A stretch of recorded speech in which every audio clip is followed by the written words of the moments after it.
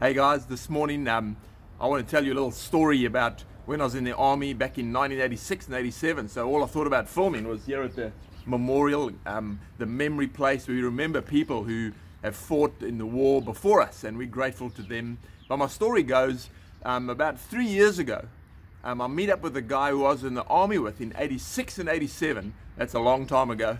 And we have coffee. He's in New Zealand as well now, and we were good friends in the army.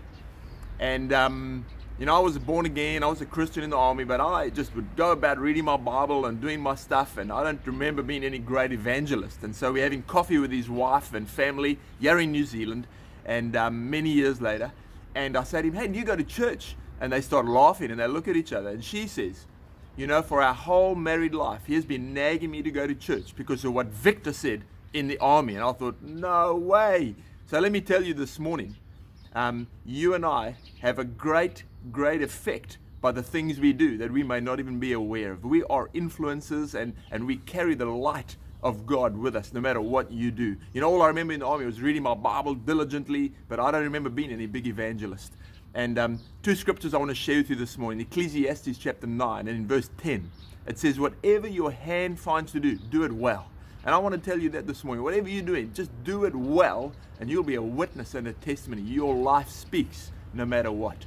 And in the next verse, in verse 11, it talks there about things don't always happen the way you think they're going to happen, but time and chance happen to them all. And so I really want to just encourage you this morning. You do your best.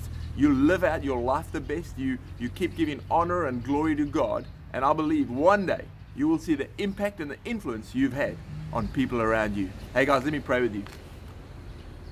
Heavenly Father, I thank you this morning that everything we do, people are watching and people are listening, and no seed that we sow goes without notice and doesn't get watered and doesn't grow. And I pray this morning that we would be influencers to the people around us. Let us do everything we do to the best we can, that we can influence the world for Jesus. We pray that in Jesus' name, amen. Never has there been a time like this where we need to be influencers, guys. Go and have a great day. Bless you.